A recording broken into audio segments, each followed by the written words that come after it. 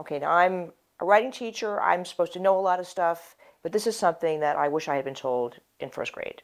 So I danced for fun, and I went to have a lesson with my teacher, and I just have been feeling that I've been doing 95%, that I haven't been giving it my all, but I don't know how, I don't know what I was doing. So I said to Val, I feel like I'm giving 95%. I'm aiming for 100, but I'm only giving 95%. He looks at me and he goes, duh. I'm really starting to feel terrible. He goes, no, it's not obvious. You need to aim for 110 to get 100. So 110% will give you 100. I am still gobsmacked. I mean, and I'm sort of, as I'm sitting here, I'm even mentally rehearsing this tango move, which I was not doing 100%. So I said, okay, so how do I get that 100%, Val? I'm already, pushing off the floor, doing whatever. He goes, prepare.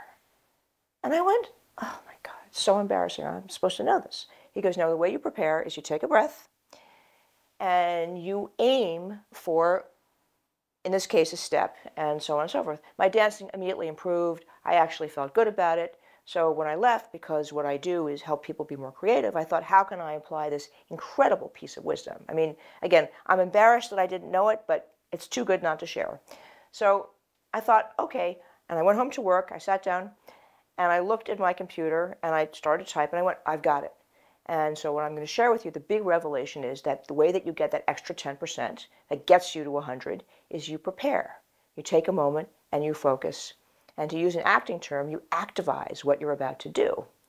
And you imagine what it will look like at the end. So I will share the workout. I actually developed a physical warm-up, which I'll share with you, that I've actually been using for my whole career, though I have not been drinking my own Kool-Aid.